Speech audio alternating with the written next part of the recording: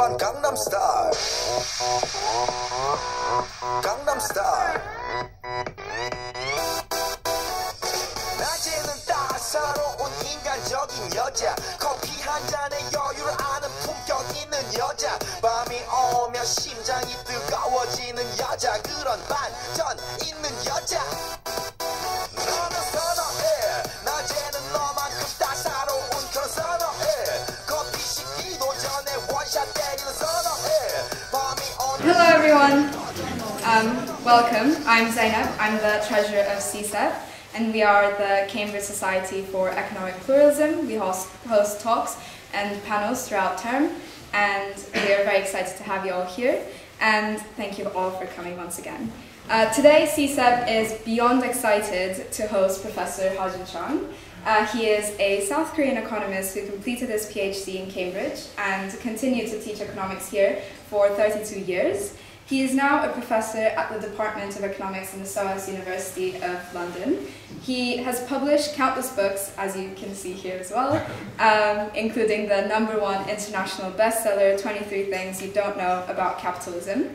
Alongside his academic career, he has advised many international organizations, including the UN and the World Bank.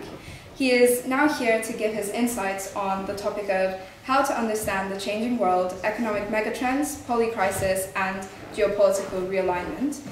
Please save your questions to the Q&A at the end, and without further ado, let's all welcome Professor Ha Joon Chang.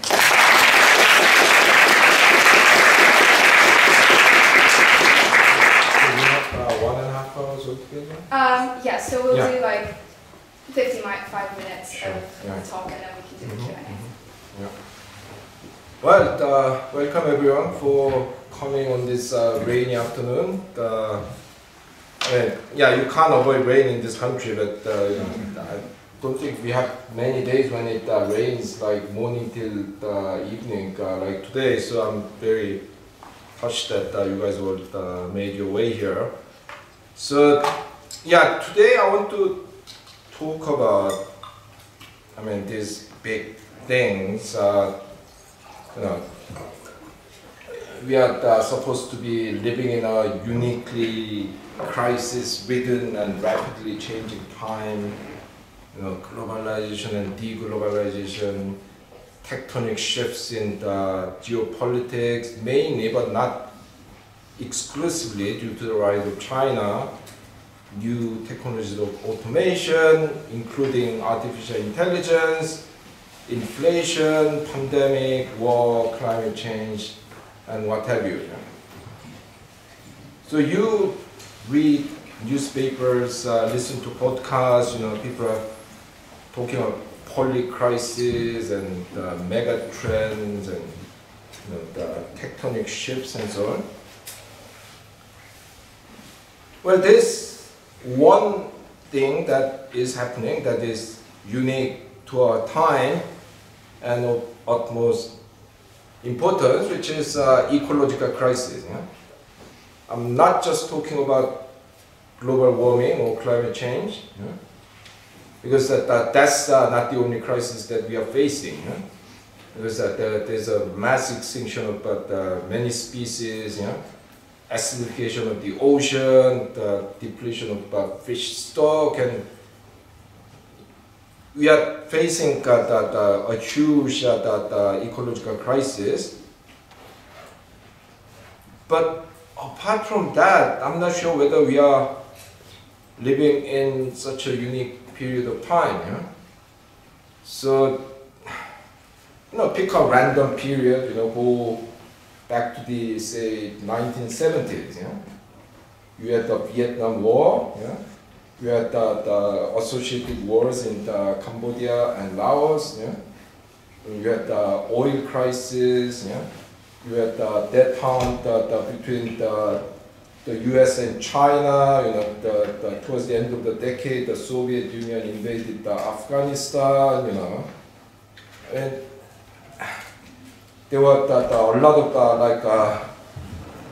left-wing revolutionary guerrilla movement in Latin America and parts of Asia. It's only because we have forgotten about this that we think we are living in such a uniquely kind of crisis-ridden period. Don't get me wrong, I'm not saying that the things that I have mentioned, things that are going on, are not important or not happening. All of these are happening. But I think it's important that we understand the nature of this phenomena correctly, because if you get, I mean, as I'll explain this with concrete examples in the next 40 minutes or so, but if you get swept up by these hypes, if you get kind of, if you see the things from only one kind of perspective, then you are bound to get things wrong, and then you will take wrong actions. Now, I don't have enough time to analyze any single phenomenon that I mentioned. I mean, each of them could consist of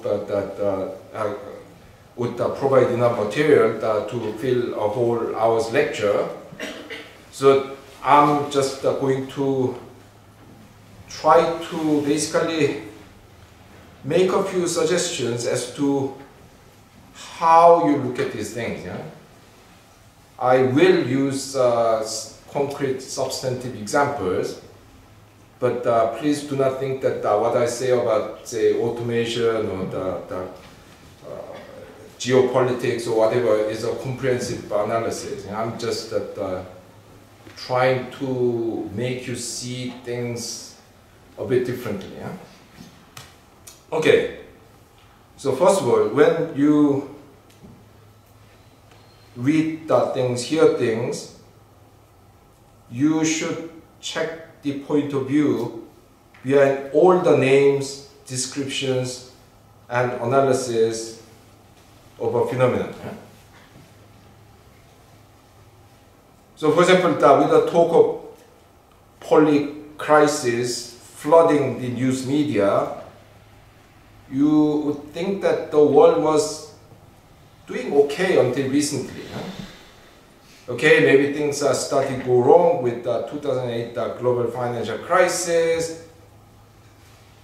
Maybe it was doing sort of okay until the COVID pandemic. Maybe what really changed the world is the Russia-Ukraine war, But this view that we have somehow entered this new era of overlapping crisis comes from a very particular point of view, namely the point of view of the Western world, especially the United States.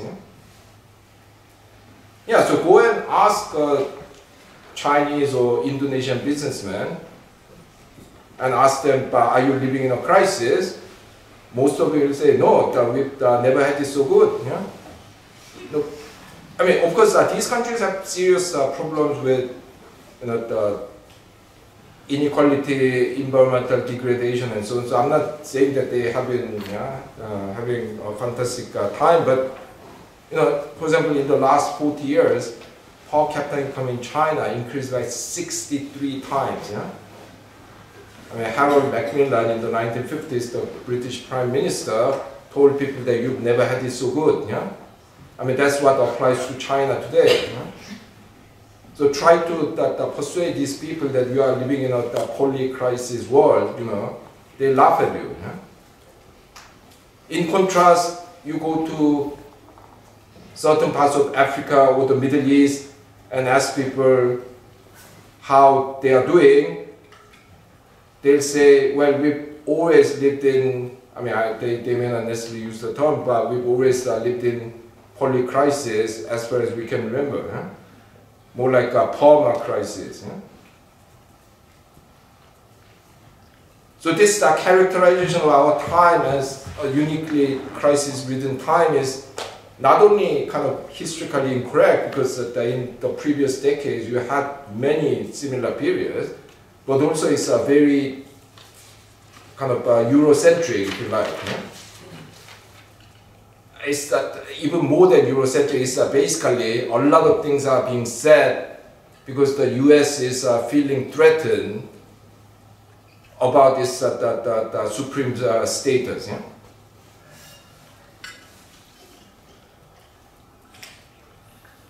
For another example, these days there's a lot of worry about robots and AI replacing humans. Yeah? I mean, several years ago, the Financial Times even came up with this app which let you type in your profession and it will tell you what is the chance of your job being taken by a robot. Yeah? I mean, people are talking about the need to introduce basic income because of the prospect of jobless society. People are talking about having to regulate AI or automation in order to have social peace. Yeah, once again, the big changes, but when you think about it, the history of capitalism has been basically history of automation. Yeah? At least in the last 250 years, because fully automated processes started emerging only in the late 18th century. Yeah? So in the last 200 years, automation has destroyed billions of jobs, but more billions of jobs have been created. Yeah? Okay, I mean, there are societies where there are the huge unemployment problem. Yes? Go to South Africa. I mean, their official unemployment rate is between 30 and 35%. Yeah?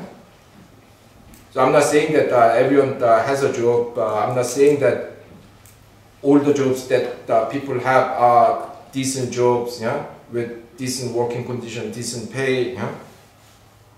But in the last 250 years of automation, we have never created the kind of jobless society that people are talking about.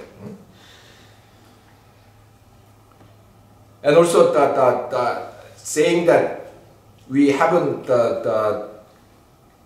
automation hasn't created jobless societies doesn't mean that we don't need to worry about these things, yeah? Because if some people lose jobs through automation, their life is destroyed. Yeah? I mean, this is why, at least in the rich world, we have in the last 150 years created a welfare state, you know, including unemployment insurance, income support, created systems where I mean, there are exceptions like U.S. healthcare, but people can have access to basic services like education, healthcare, water, and so on. Yeah? But still, I mean, once you lose your job due to automation, then you need to be retrained, redeployed. Yeah? So that there are huge challenges with the automation, but we are not living in a unique time in terms of automation. Yeah? This has always been the case. Yeah? So why is there such concern about the jobless world? Yeah? My interpretation is that it is basically because automation is now affecting people who write about these things, yeah? Economists, journalists, yeah? Or the jobs that their partners or children or friends have, like lawyers, doctors, yeah?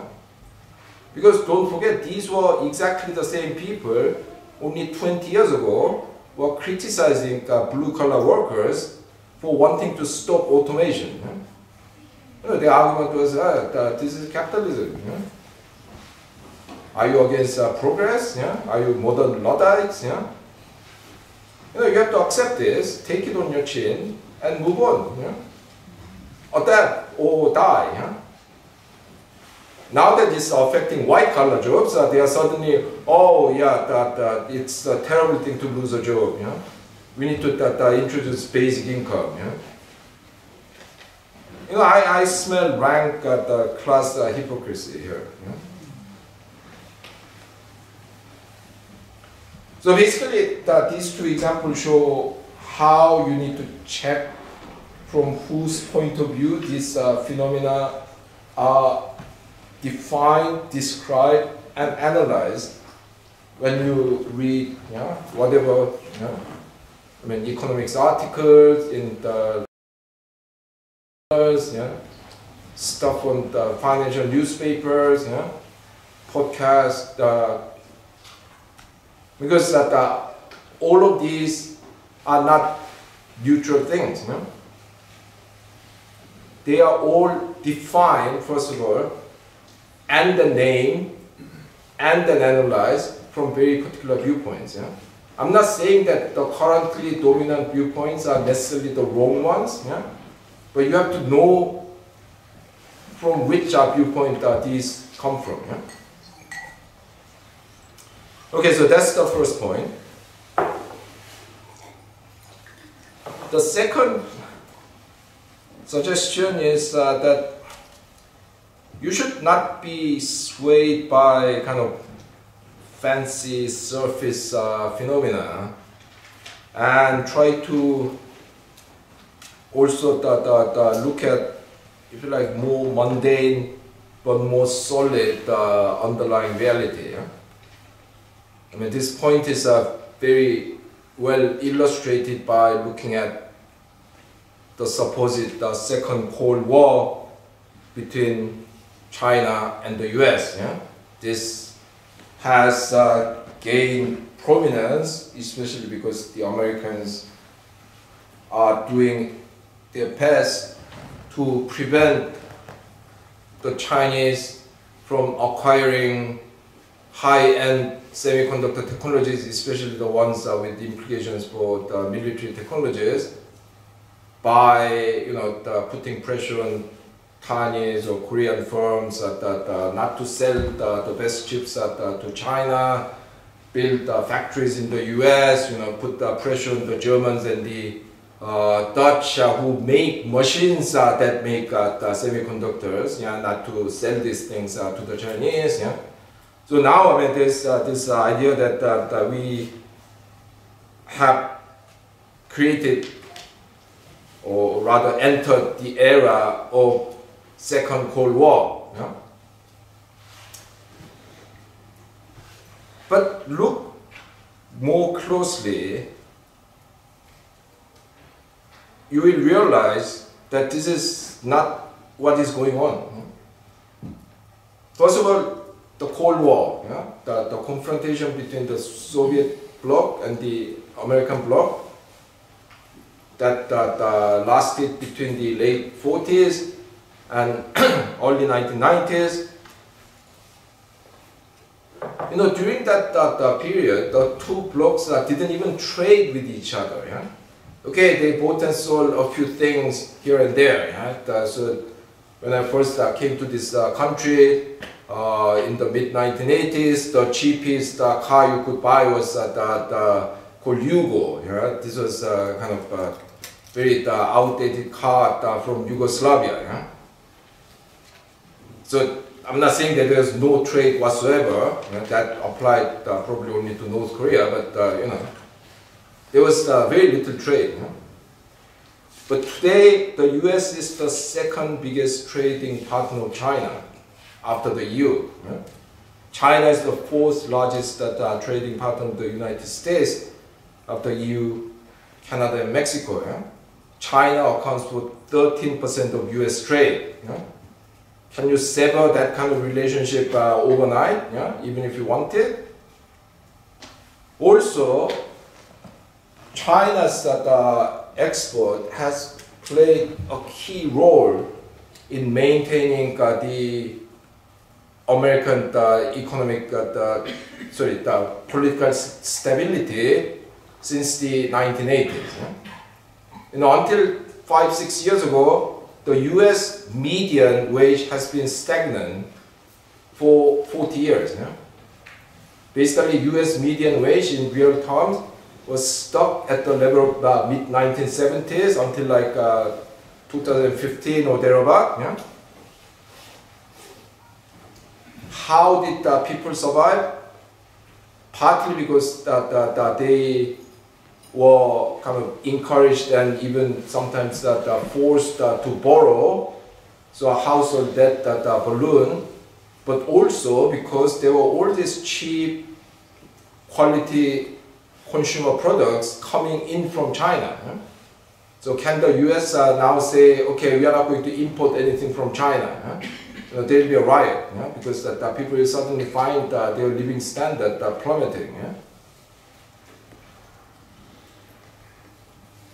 So without these cheap imports from China, the US cannot sustain its political stability. Yeah?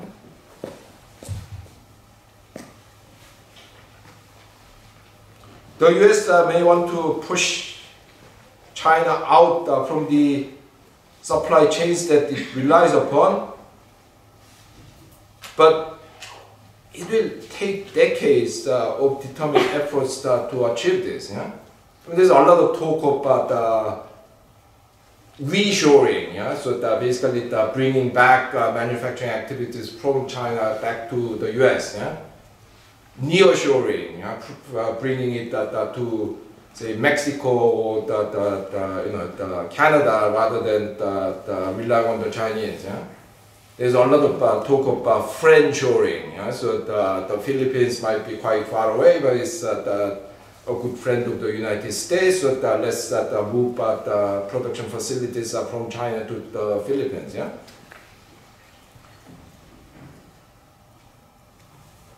Okay, first of all, I'm not sure whether businesses will necessarily comply with this foreign policy, yeah? Because there's a reason why so many things are made in China. Yeah? It has high quality labor given the price. Yeah? It has excellent infrastructure. Yeah? It has very high-tech capabilities, considering the level of income of the country, which is just above $10,000. Yeah? They compete on equal footing in many areas, artificial intelligence, nanotechnology. Yeah? So there are reasons why all these businesses are done in China, and trying to bring them back will require a huge amount of investment and reorganization of the American political economy. Yeah?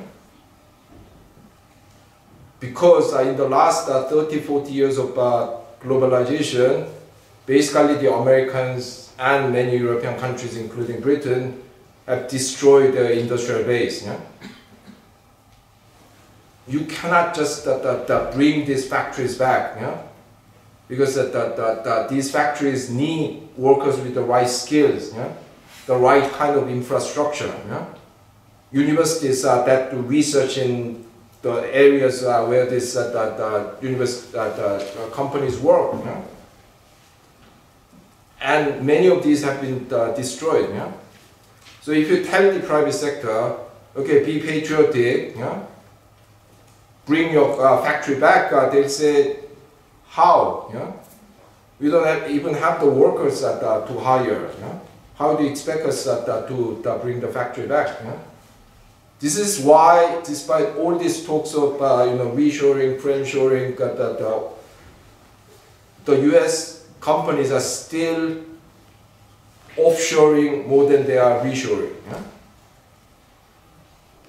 I'm not saying it cannot be done, but it will take a long time because it has been, this current global supply system has been constructed over decades, yeah? Involving huge amount of industrial policy on the part of the Chinese government to make sure that it creates productive capabilities in all these industries that they want to develop. Yeah?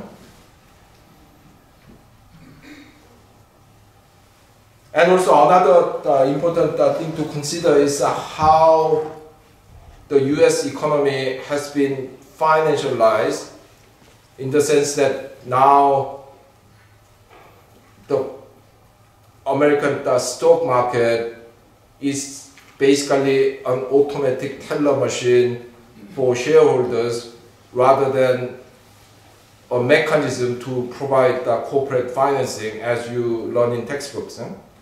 You know, the American economist Bill Lazonick has done a series of excellent studies showing how in the last 4 decades, especially in the last 25 years or so, American corporations have completely changed the way they do business. So until the 70s, American companies would, I'm talking about these big companies that are listed in the stock market. American companies would retain about half of its profit. And give away the other half to the shareholders as dividends. This was already higher than in countries like Japan and Germany, which is one reason why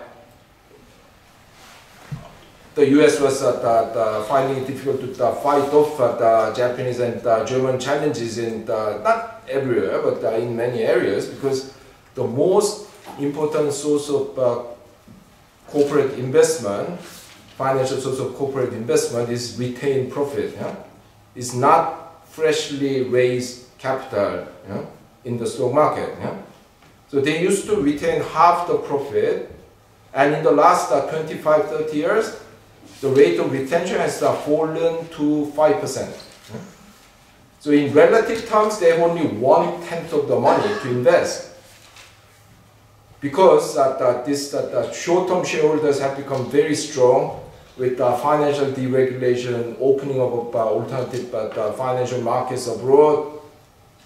Now, they demand very high proportion of profit to come back. So in addition to the dividends, now US corporations, Britain's very near this, do huge amount of share buybacks, which is a practice where companies buy their own shares so that share price rises in order to allow the shareholders to cash in if they want.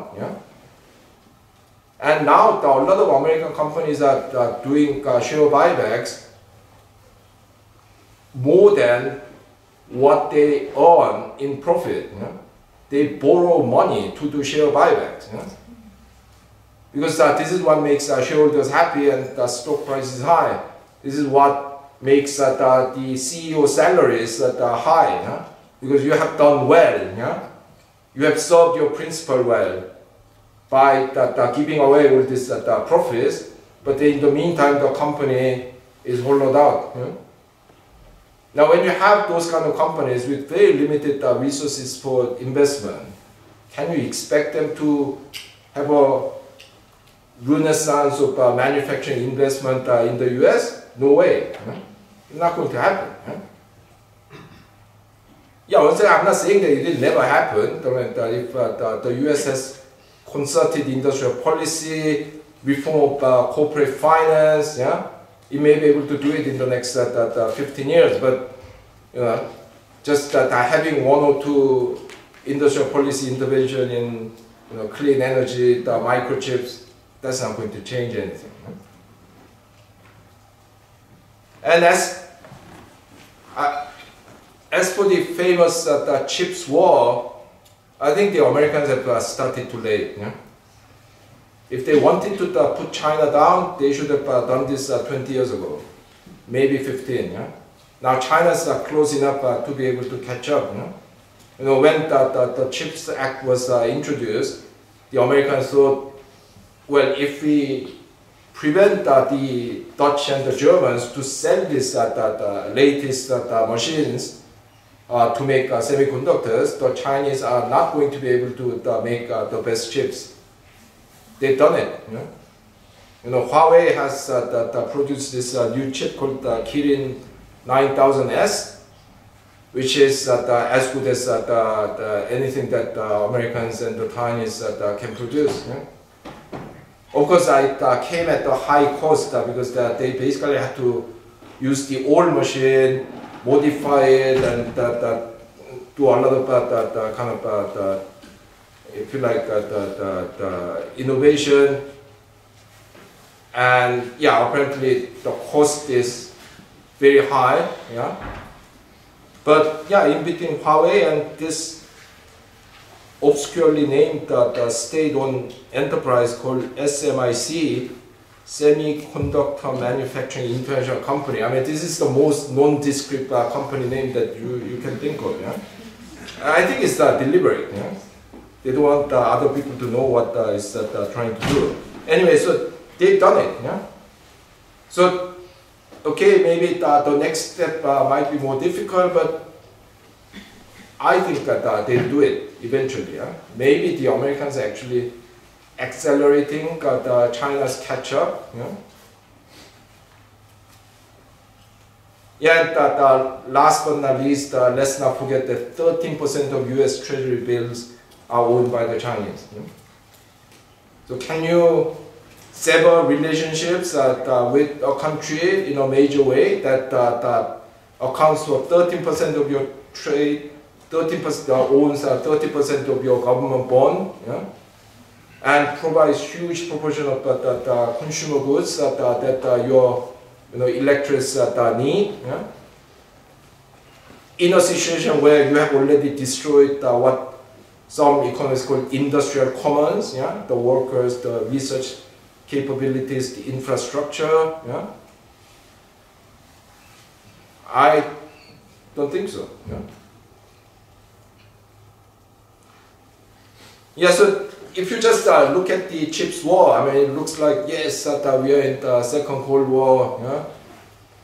There's a major geopolitical realignment, but if you see it from the other side, this might be very the ephemeral phenomenon. Yeah?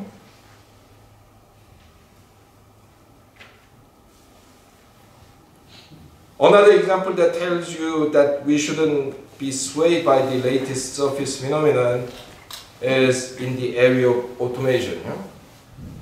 Yeah, automation is advancing, but it has always been advancing. Yeah, don't see any acceleration. But more importantly, the fact that something can be automated doesn't mean that it will be. Like in 2016, I think, there was a big newspaper coverage that Adidas, the German trainers company, invented this process to automate the making of trainers. Yeah? Great achievement because the shoes trainers they have been manufactured in cheap labor countries well, to begin with South Korea and Taiwan in the 60s and 70s, yeah, because it was actually quite difficult to automate the process. Yeah? But Adidas invented this technology that requires no human hand from beginning to finish. They even set up the couple of factories in the US and Germany. But by 2020, these factories were quietly closed down. Yeah?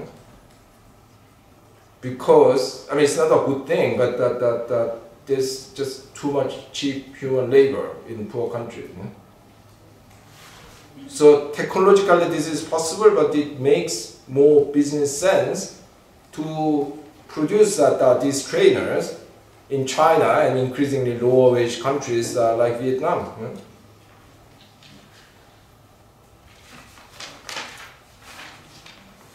So you have to look at things more deeply. Huh? I mean, the fact that something is new, looks fancy, looks technologically advanced, that doesn't mean that it's going to happen on any scale. Again, the third suggestion regarding the understanding of our world is that you should never take anything as inevitable. Because there is this view that whatever is happening because they have to, in large part because these are consequences of technological progress. So, there was a lot of concern about rising inequality in the rich countries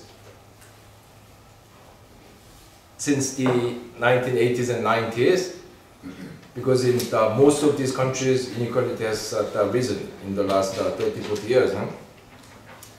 And a lot of economists try to explain this with globalization and technological progress. Huh? So basically the argument was that the Harvard labor economist Richard Freeman put this beautifully already back in the 1990s. He asked this question, are your wages set in Beijing? So one argument was, well, you have all this downward pressure on the wages of workers that do not have these very high skills, because they now have to compete with Chinese workers who are paid 1/10 of their wages. It was also argued that it's the result of technological progress. So with automation, low-skilled workers are becoming less and less necessary. So these are people who fall behind, and this is why inequality is rising. Well, I mean, the logically fine arguments. But when you actually look at the data, you realize that actually there are countries where inequality has not risen. In France, the data is not kind of the comprehensive enough, but I think there's sufficient evidence to say that inequality has actually slightly fallen in the last 3-4 decades. In Switzerland, it has stayed more or less the same for the last 3-4 decades. In Canada and in the Netherlands, it has risen, but only a little bit. Okay, then you get to think that, if it was international trade that is driving down the wages, why does it have little effect on smaller open economies like the Netherlands and Switzerland and Canada than large closed economies like the US and Japan? International trade account for only about 12–13% of GDP of US and Japan. It accounts for 60% in the Netherlands. Sorry, not 60, 40%. So if any country should be affected by this globalization, international trade, or whatever you may call it, it should have been Switzerland and the Netherlands rather than the US or Japan, in which inequality rose quite a lot in the last few decades.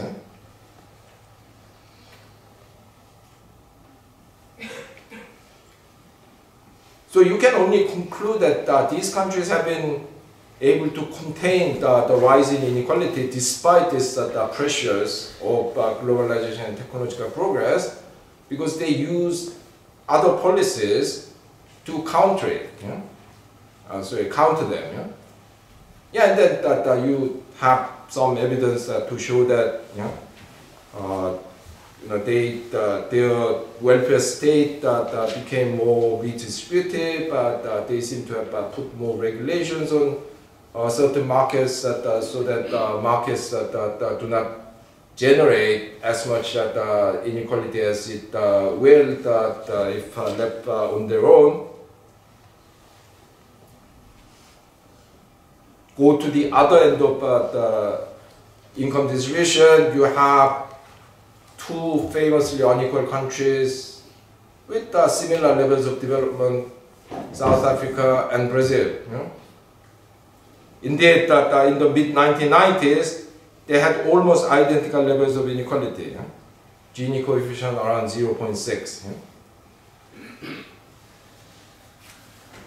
But since the 2000s, Brazil, it had lots of other problems, but at least had introduced this social welfare policies which have reduced inequality quite a lot, whereas South Africa didn't do those things, and inequality is actually even higher than during the days of apartheid, because now South African Gini coefficient is 0.63 instead of 0.6, whereas Brazil has fallen from 0.6 to 0.5. Once again, you can do a lot to change these things.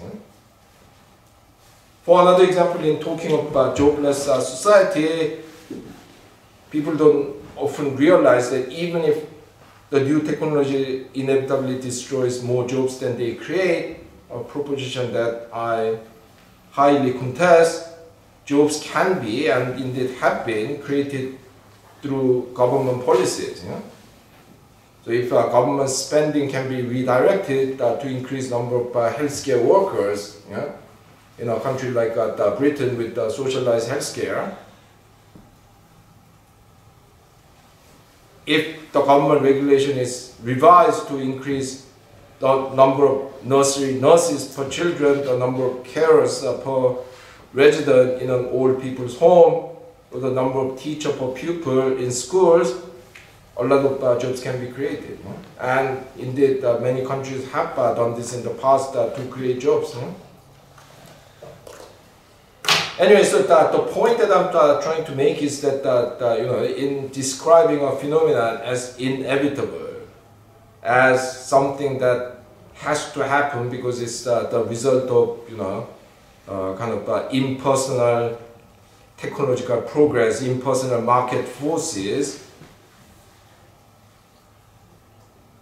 we are actually accepting the status quo as something that shouldn't be changed, or at least cannot be changed. But why are we doing this? Because there are actual examples of countries being able to do something about these things.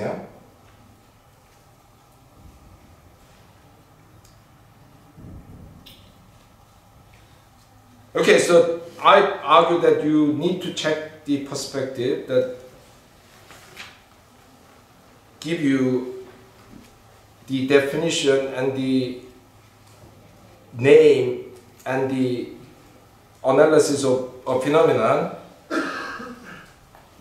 I argue that you shouldn't be swayed by all this surface phenomenon, and that need to look at deeper underlying reality. And I told you that you need to acknowledge the power of collective action, including public policies. All of these, of course, are not to say that the phenomena that worry people these days, whether it's geopolitical tensions, automation, or globalization, I'm not saying that these things do not exist or that they do not matter. But you, in understanding these things, you need to check the perspectives, go deeper, and then be more willing to challenge the status quo and think about that alternative. And I'm not talking about world socialist revolution, or the whole world suddenly kind of listening to the Greta Thunberg. We are talking about things that many countries have routinely done in the past. Some countries are still doing. So I just wanted to kind of provoke you by saying that many of these the things that you think are unique to our time, you think that cannot be changed, you think that shouldn't be changed, that they need to be looked at with skeptical eyes and with multiple perspectives and with the deeper understanding of, if you like, mundane reality. Okay, thank you.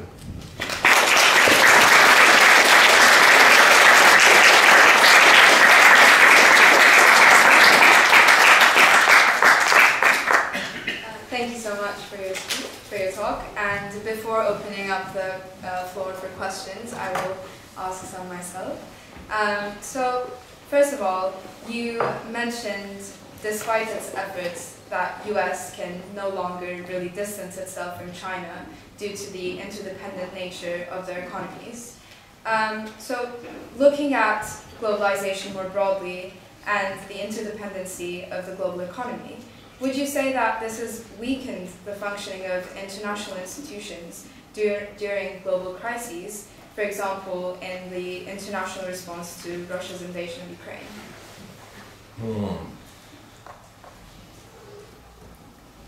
Yeah.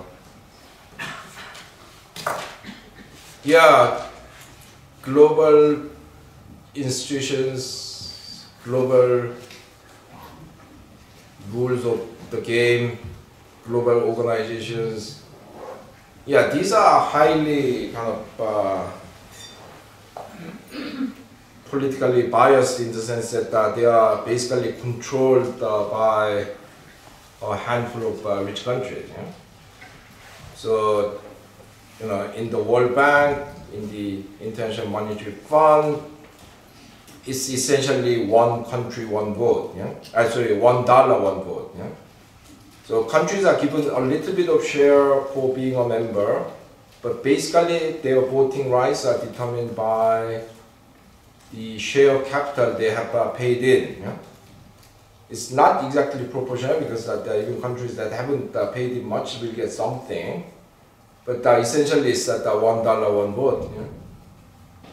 And yeah, to make it even more interesting, all the major decisions require a super majority of 85%.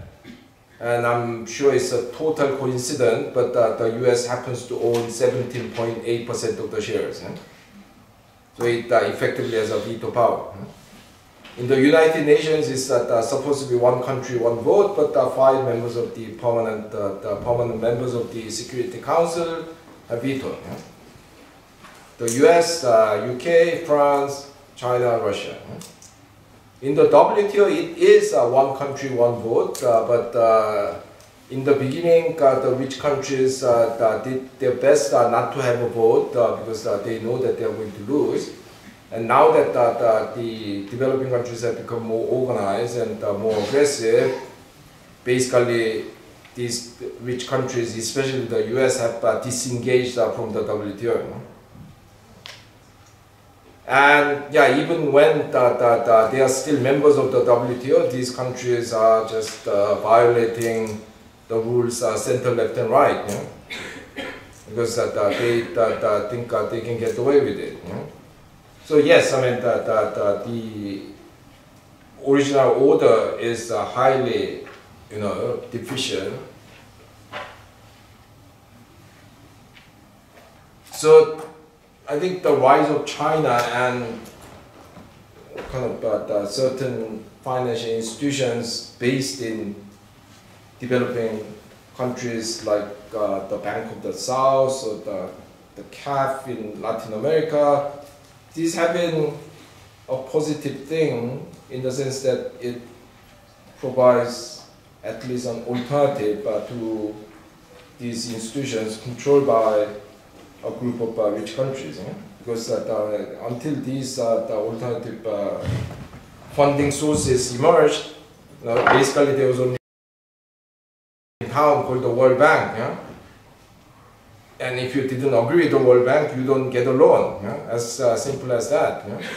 Now there are alternative sources that developing countries can play a bit of bargaining game. But of course,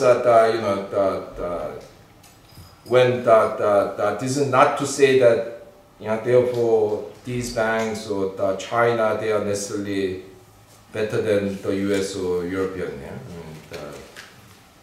As a citizen of a country, South Korea, which has suffered from bullying and invasion by everyone around us.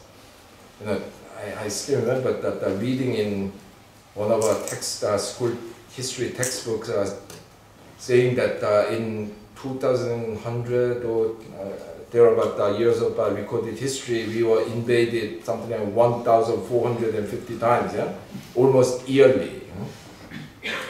So I don't like any country that being too strong, but the world order is now in a different phase, compared to what prevailed until even 10 years ago, 20 years ago. Yeah? So yeah, I mean it's a time of big shifts, but we have to understand what these shifts really mean. Yeah? And it's not the Second Cold War. Yeah? The US may want to wean itself of China, but it can't. Yeah? Then we have to think that what is the best way to manage these potential conflicts. Anyway, let's leave it there. Yeah. Okay. My second question will be regarding more so economic megatrends, especially in the developing world, as you mentioned. So you stated that retained profits are now as low as 5% in the US and UK, which then leads to less productive investment and to higher levels of inequality. So how do you think that governments can incentivize and initiate a shift in financial markets to favor productive reinvestment via retained profits? Yeah, I mean, they have to basically change the rules of the financial system. But of course, the financial sector has become so strong that the supposed left-wing party in this country is saying that it's going to abolish the cap on the bankers' bonuses. So you have the situation that this financial sector is really eating the real economy, and that's why there are fewer and fewer stable well-paid jobs, which is what is driving all this populist politics. Yeah. So yeah, I mean, but without reforming the financial system, you cannot change this. Because when the shareholder pressure is so much that you have to basically give up investing, what are you going to fight the Chinese competition or Korean competition, the German competition with? I mean, you cannot fight this competition in the real sector with the papers. So yeah, I mean, that's the first thing that has to change.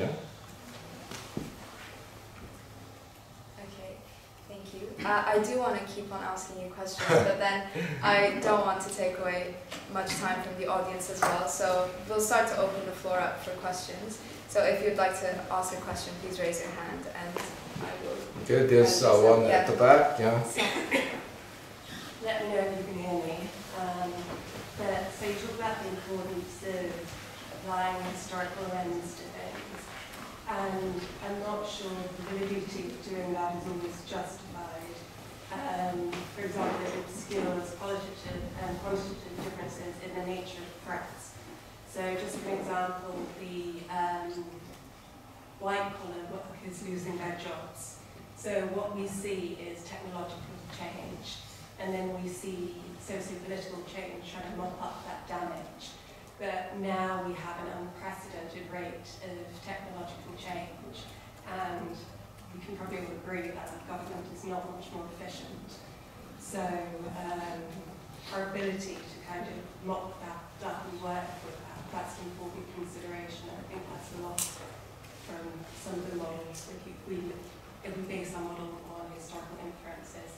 The other thing is that we haven't faced, apart from nuclear war, we haven't really faced threats that, threaten the existence of not only our species, but all species like climate change and AI, and the environmental problem there. So I think that's also significantly different. So I basically question the validity of making inferences solely through a historical lens. I mean, I understand that it's an important consideration that has been left out, and we do need to challenge Eurocentric perspectives, because I know that's one of it too. But yeah, I think a lot of important information is also lost. And so if you could talk about potentially ways we could assess the validity of doing what you say you should do.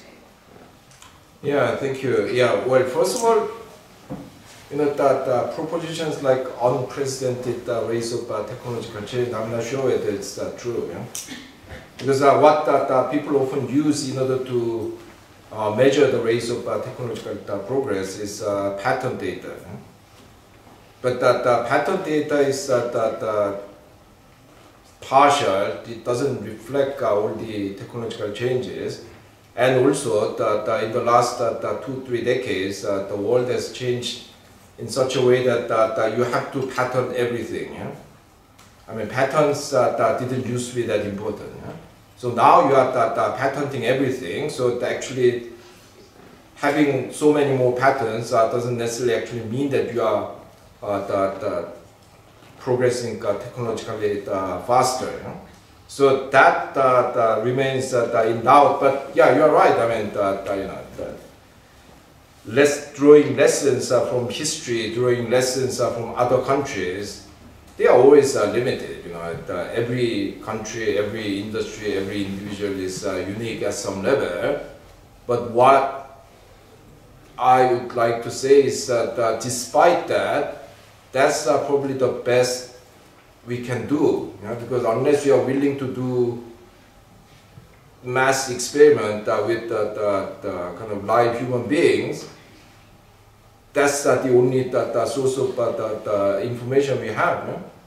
Yeah, I mean we've done that. I mean, economists we've done too many experiments with live human beings. Yeah? Soviet central planning, Thatcher's neoliberal revolution, Pinochet's Chicago economics. Yeah?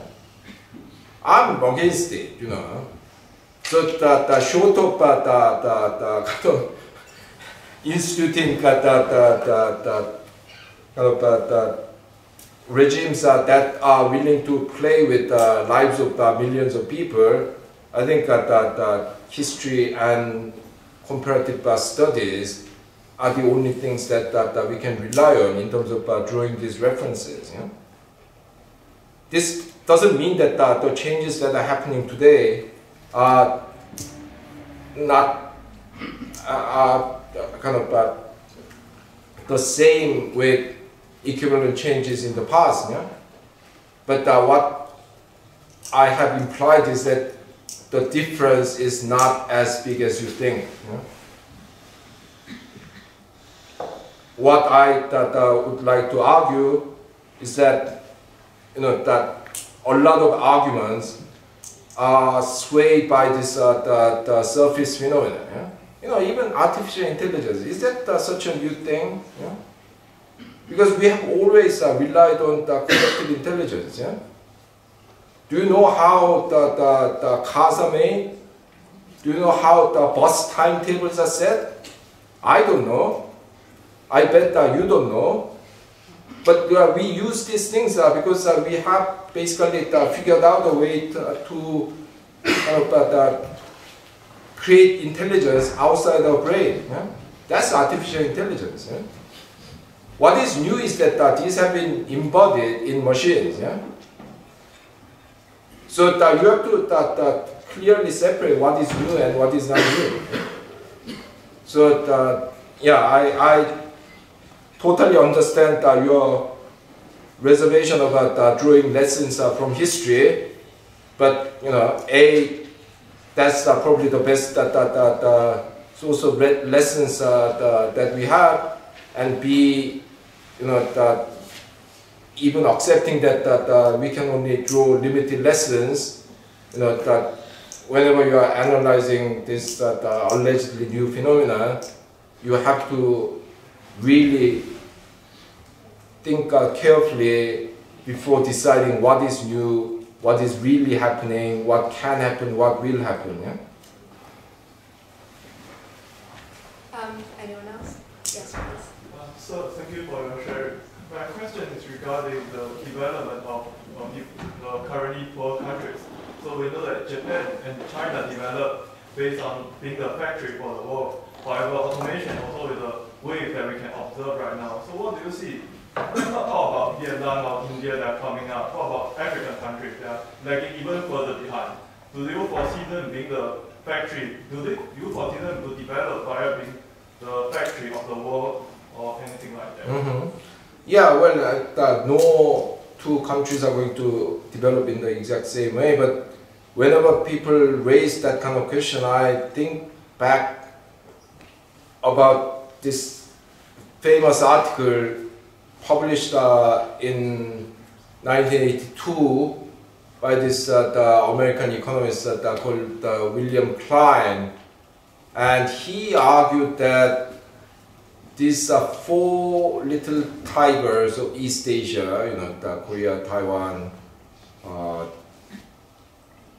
Hong Kong, Singapore, they have developed on the basis of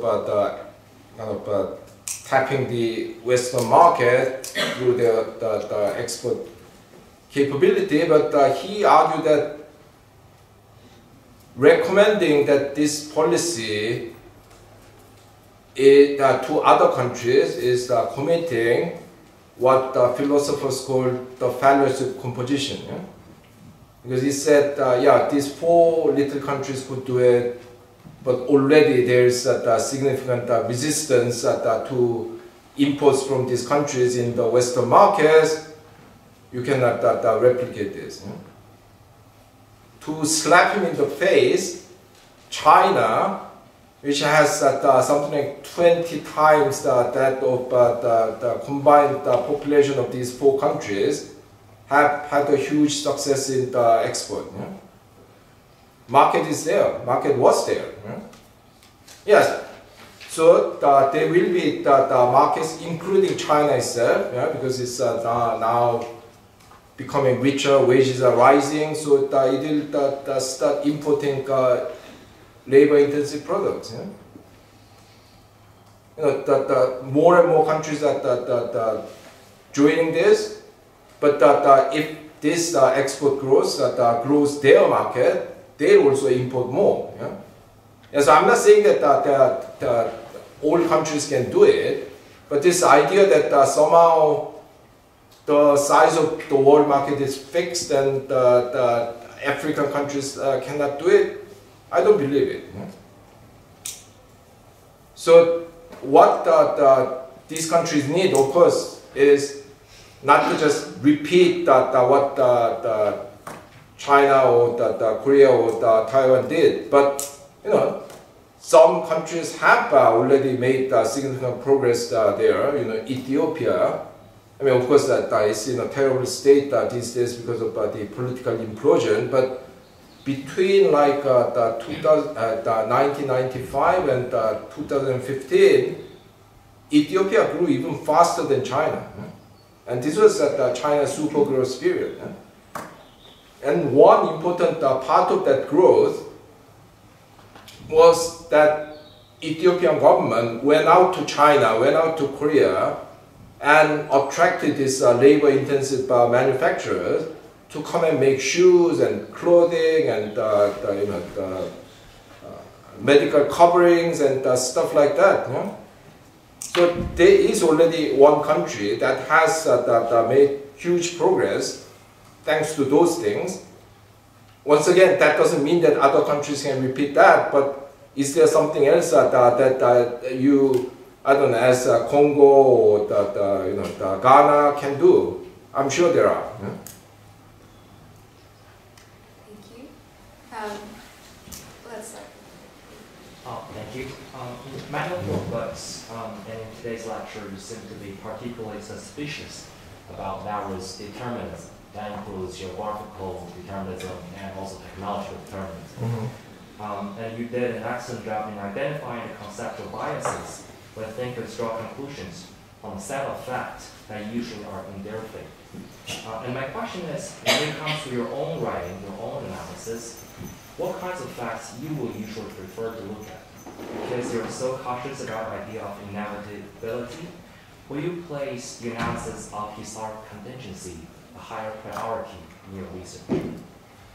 Yeah, I mean, it's a perennial dilemma for social scientists, you know, because on the one hand, you shouldn't subscribe to, well, what I call the Disney view of the world. You know, if you believed in yourself and work hard enough, you can achieve anything. Yeah?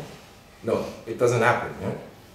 On the other hand, you have other people who overemphasize the importance of structure. Yeah?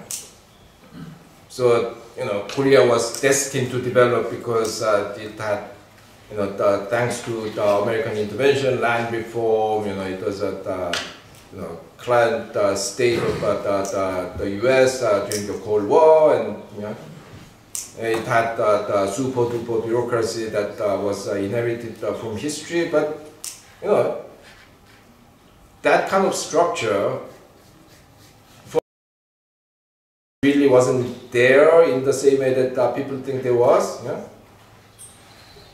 But secondly, even with the same structure, different people do different things. Yeah? Human agency matters. Yeah? So first of all, the people think that South Korea had some super duper bureaucracy. That's why they could do, you know, the development planning and industrial policy well. You know, let me tell you, I mean, until the late 1960s, the World Bank was giving money to South Korean government to send these government officials to countries like the Philippines and Pakistan for training. You may be surprised, but you know, the Philippines at the time was the second richest country in Asia after Japan.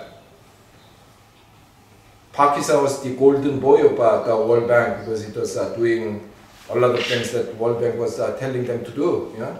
And had lots of the highly educated economists who studied in Oxford and Cambridge. Yeah? So sometimes this description is ex post justification, yeah? But more importantly, with the same structure, different people do different things. Yeah? We had all those conditions in the 1950s. Yeah? But the country was, of course, it was devastated by the Korean War, but even considering that, the country was doing awfully. Yeah? Americans are pouring money in terms of the military aid, yeah?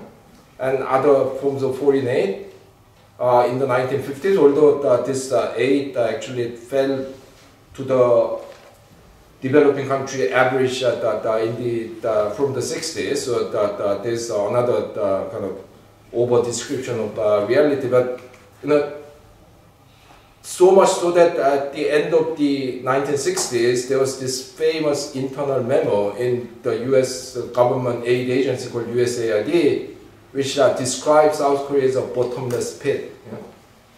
Why did it happen? Because we had basically our Marie Antoinette as the president. Yeah? I mean, the first president of the Republic of Korea was a member, a minor branch of former royal family. He went to Princeton as an undergraduate student in the like 1870s or whatever, when 99.9% of Koreans haven't heard of the place. He married an aristocratic Austrian lady to qualify himself for being called Marie Antoinette, yeah, who was from Austria. You know, a famous anecdote says that when one day his agriculture minister told him that, sir, we have a terrible rice shortage, people are starving, what should I do? He said that's the problem with the bloody Koreans. All they want to eat is rice. Yeah? Why don't they eat beef? Yeah? Why don't they eat wheat? Yeah? I mean, the agriculture minister was too scared to tell him that we don't produce those things, sir. Yeah? In contrast, our military dictator, General Park, who was a really nasty man, but he cared about the common people. Yeah? He's the guy who engineered our economic miracle. Yeah? I mean, not single-handedly, but yeah, he was a communist when he was young. Yeah? And yeah, I mean, he had that outlook. And there's this famous passage in his autobiography which said, as a young officer in the Japanese Imperial Army, I was traveling on a train. In front of me was sitting this beautiful young high school girl who was reading a book of French poetry, yeah? And her hands were like jade, yeah? And he goes, I hated those hands. Yeah? These are the hands of people who ruined our country. Yeah? Sitting on their land, doing nothing, reading French poetry. No wonder we got colonized by the Japanese. Yeah, yeah, so when you have these two completely different presidents, you are going to have different outcomes. Yeah? So it's a difficult balance to strike. You know, that if you emphasize agency, human agency too much, then you run the danger of kind of being a subscriber, but the view that history is created by heroes. Yeah? If you emphasize, however, the structure too much, then you become a fatalist. Yeah? What's the point of doing anything? You know, I mean, this famous paper by Arcelor and so on, published in the American Economic Review 2001. They are basically arguing that the fate of countries were already set 500 years ago. Yeah? If you had too much tropical disease and white people died too much, they didn't bring you good institutions. Yeah? If the weather was more hospitable, they wanted to settle down, they brought good institutions. Yeah? And this is what determines the quality of institutions today. And this is the quality of institution is what determines their economic performance. Yeah, yeah. If that's the conclusion, what's the point? Yeah? Unless you invent a time machine, yeah, and bring malaria drugs back to the 16th century, nothing's going to change. Yeah? So, you know, in between these two, you know, it will all take different positions. You know, some people will emphasize agency more than the structure, others will do the opposite, but you know, you have to look at both. Yeah? Okay, we'll have one last quick question, and the gentleman in the back. No, that's you. Yeah. I have a question about automation and job losses. Sorry, can you speak up a bit? I have a question about automation and job losses. I probably agree with your sentiment that the fears surrounding like a massive job loss because of automation is probably overblown. But admittedly, I don't have anything I can offer to people who are afraid of job losses apart from just appealing to the fact that in the past automation always happened and there was always some sort of a job recovery.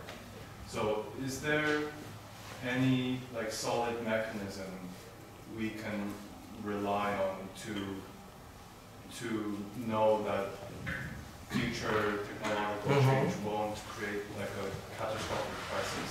And also about your point about technological change now not being especially fast relative to the past. Is there any empirical evidence that you can point us to that support that if technological change can be quantified in the first place? Yeah, well, on second one, you know, I do not exactly work in this area, so I cannot tell you whether there's a good reference, but my guess is that people haven't really tried to kind of create really comprehensive index of technological progress. So I mean, our knowledge is very incomplete there. But on the first one, yes, I mean, I briefly mentioned it, and yeah, I'm sorry I didn't explain it well enough, but you know, there are lots of things that we can do and have been doing. Yeah? I mean, first of all, the welfare state is basically a collective insurance for workers. Yeah? Because I mean, if you have an open economy, yeah, you don't know who's going to be the next victim of export competition. Yeah? Who's going to be the next victim of technological progress. Yeah? So you collectively agree to create this mechanism that you will not die even if you are unlucky enough to be victim of these changes. Yeah? And yeah, indeed, you look at countries like Sweden and Finland, which have a very strong welfare state, but also what they call the active labor market policy, which means that the government is not only going to give you income support during your unemployment, but it will actively retrain you and give you a kind of job search coach, yeah? And even like lend you a bridging loan if you have to move to another city for a new job. Yeah? So that when you have that kind of policy, workers become less afraid of those changes. Yeah?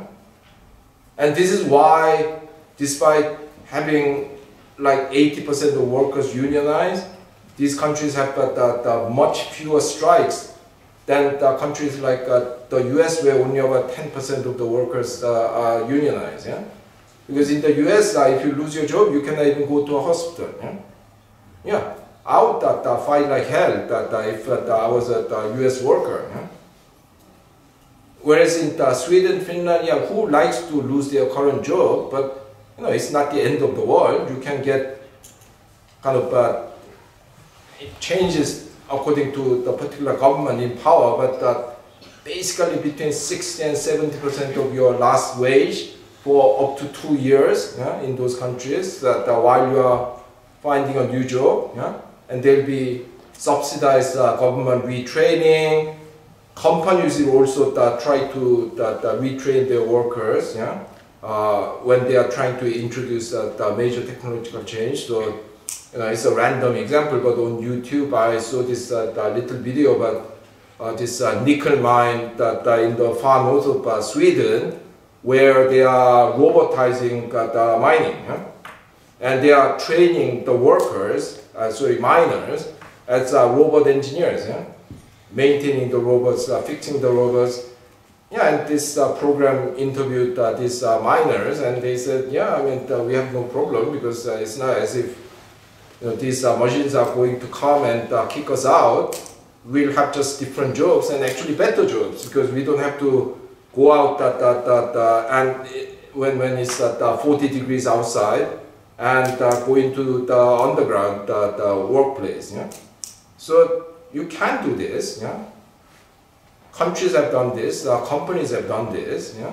Once again, I mean, it's only because you don't want to do this that you tell people, oh, there's no other way. Yeah? So. Okay, thank you so much once again for coming. And we'd also like to thank the Cambridge Union for hosting us as well. And before all of you leave, we have a little surprise for some of you guys. If you look under your chair, if there happens to be a little blue chip, you will get one of the books that are here, and signed by Professor Ha Joon Chang. So they should be.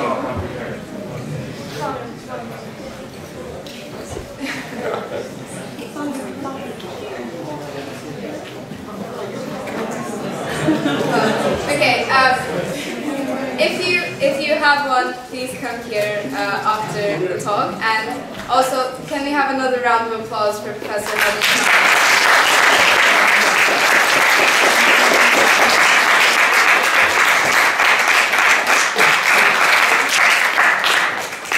Okay, so Okay, thank you so much for coming. But how?